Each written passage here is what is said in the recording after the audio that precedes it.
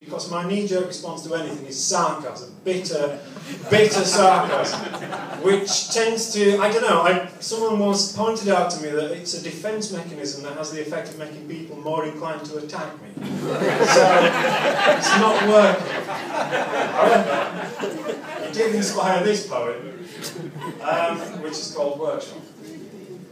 The session begins in the usual way, housekeeping, where the fire exits are, that sort of thing. There isn't a drill plan for today, so if the alarm goes off, it's for real, is that okay?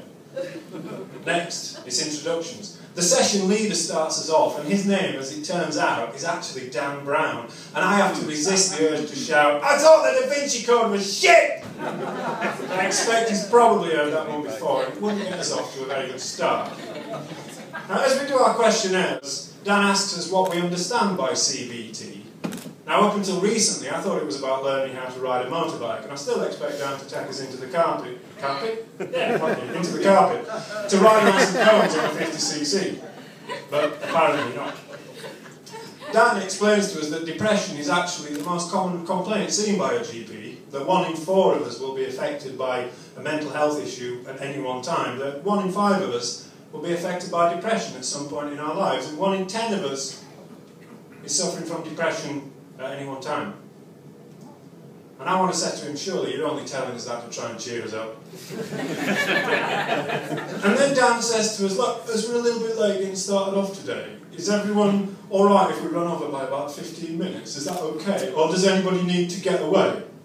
And I say, no, Dan, we're a bunch of chronic depressives in a group therapy workshop at 1:30 on a Wednesday afternoon. We're unemployed, unmotivated and socially isolated. Not one of us would be here if we had anything better to do. Gary over there on the comfy chair has just chosen to share with us all that he often sits at home and stares at the wall for hours on end. And judging from the understanding nods around the room, it's a passion shared by everybody in the group. It's one of my favourite hobbies. In fact, I'm thinking of inviting everyone back to my place afterwards to see if we can make some sort of a game of it, because I've been doing it for years and I reckon I'll be fucking ace at it. But unfortunately, Dan, I have to get on the next plane back to Switzerland before my colleagues at CERN notice that I'm gone. Because if I take my eye off the Large Hadron Collider for too long, there's going to be a fucking big hole where the Alps used to be. Other than that, I don't have any pressing commitments for today. And by the way, Dan, Angels and Demons was bollocks as well.